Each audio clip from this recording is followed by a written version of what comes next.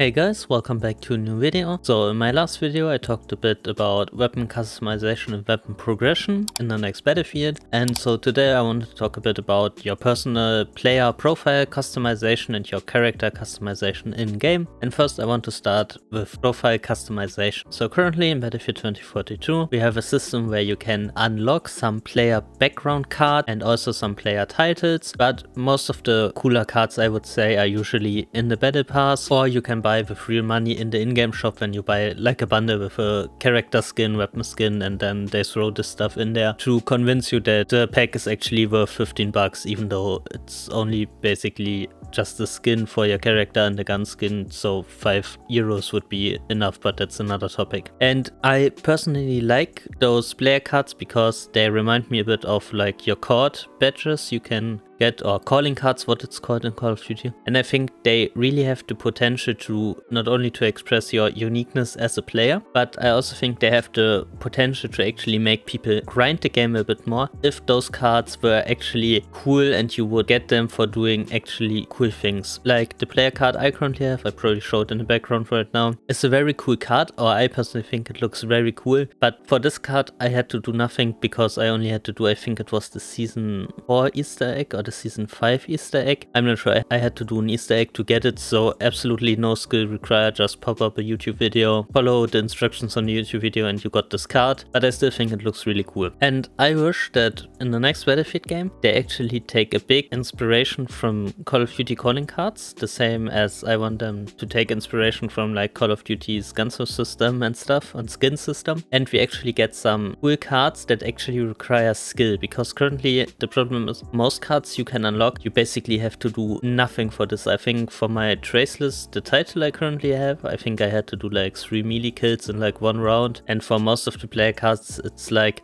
deal this much damage with an AR, or get like 5 kills with this AR and 2 headshots with this AR, and you get a player card with an AR and stuff like this. So I think personally those cards are a cool idea, but the skill required to get them is not really that high. So a lot of people basically have a lot of these cards, but they are not meaningful in a sense that if I die to somebody and I see a player card, I usually don't know what this card means or what he needed to do to get this card, because I first of all think most of the cards look ugly as fuck, and also since you don't really get any cards because you did some crazy stuff in game, most people also don't really care about this. And I think that's a bit sad, because back in the day, especially in Call of Duty and stuff, there were certain cards, calling cards you could equip. And I take a pretty well-known example, Black Ops 2, the nuke calling card. When you got a nuke, you got a super insane card, and when you were in the lobby and you had this nuke calling card, everybody knew, wow, this guy is a really insane player. And even better, I think there was another calling card if you got a nuke in free-for-all, where it's up to 30 kills, so you basically went 30-0 in free-for-all, you got an extra special nuke calling card. And when you had this stuff equipped, like you were the king in the lobby, everybody looked at this and was like, wow, this guy is so good, I also want this card. And they had a lot of calling cards, they still do to this day, where if you get like 5 kills 25 times, you get like a Grim Reaper card, and then with like 10 kills, I think also 15 times, you get a cooler looking Grim Reaper card, and this all stacks up to like 30 kills, where you get like a nuke card or whatever it's called. Or I still have mine from Modern Warfare 2019, where you have like an animated card with a nuke if you drop a nuke in the game, and I think Battlefield should add this. Of course, I'm not here advertising for like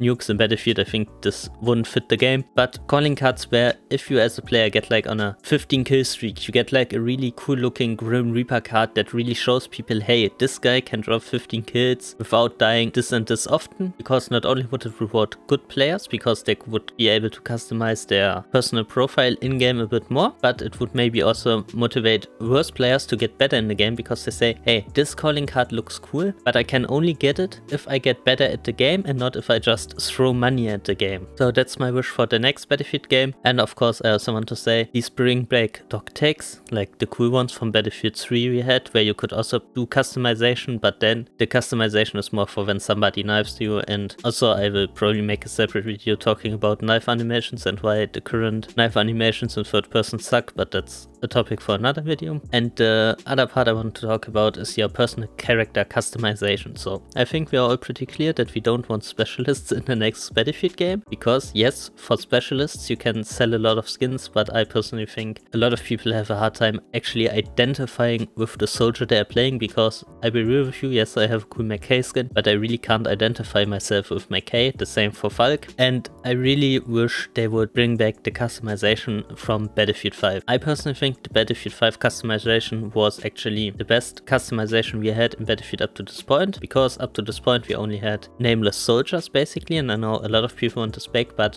I'm not really a fan of this, because I like to express my personality a bit when I play FPS games, and you usually can do it only through the skins you are wearing. And so I really like the customization in Battlefield 5, because I could choose my gender. I think that's important for a lot of people. I can choose the clothes my character is wearing, face paint, the hairstyle and stuff like this. And this really made every soldier look very individual compared to everybody else, and I still think it doesn't take away from the Battlefield feeling. I would actually say it increases a bit more, because I think even in real life, even though basically every soldier gets the same basic equipment, they still stylize it all a bit. You could see it in the Vietnam War, for example, where they had like those cards on their helmet and stuff. So even though everybody was given the same basic equipment, people usually still find a way to customize their uniform to the extent that it's possible to be more seen as an individual than like a big group. And I think Battlefield should copy it, because the current problem we are having is everybody wants to make a lot of money. Skins sell really well, as we all know, and so there needs a way to properly balance the game in a way where they get away from specialists and stuff, because people absolutely hate them, but they need to still find a way to sell you skins for like battle pass and stuff, because they will never go away from this. It makes just too much money for them. And so I think having the customization from Battlefield 5 is perfect. There were enough closing options, you could like level by just playing the game, enough customization. There were some really cool things when you reached, I think, level 20 with each class. You would get a special assignment with some special clothes you could only get if you do this special assignment. I think they should also bring this back, but it would still give DICE the option to sell skins and still make it like look like your normal typical soldier game. Of course they have to be a bit more creative than what they are currently, but overall I think the Battlefield 5 customization is the best middle ground for DICE to sell skins, and for you as a player to still feel like you are playing your own character with your own customization. And so I think this is the best option going forward for the next Battlefield game, because let's face it, the battle pass isn't going away, and if you make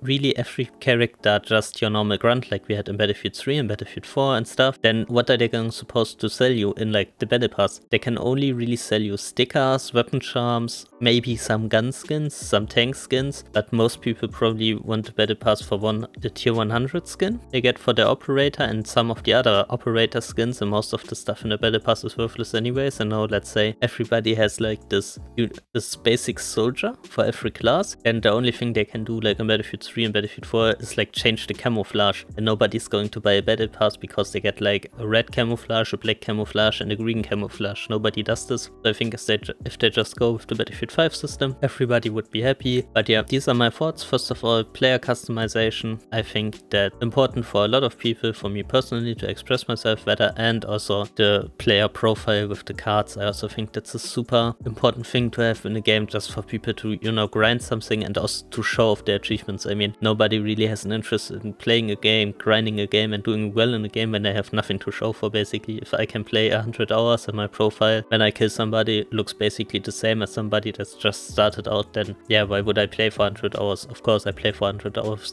if the game is fun, but even a fun game isn't lasting you for like a million hours if you have nothing to work for or to show for the time you put in. So I think that's basically a very good compromise. But yeah, I would now be interested in hearing your thoughts on this. What do you think first about your profile customization? Do you agree with me? Do you also think player cards can look cool but they are just too low effort currently in the game? And what do you think about customizable characters? Do you also want a system like Battlefield 5, or do you rather want a specialist system with the fixed skins and fixed characters that we currently have? Just let me know down in the comments below. As always, if you enjoyed this video, consider leaving a like and subscribing for future Battlefield content. Thank you so much for watching until the end, and I will see you in the next one.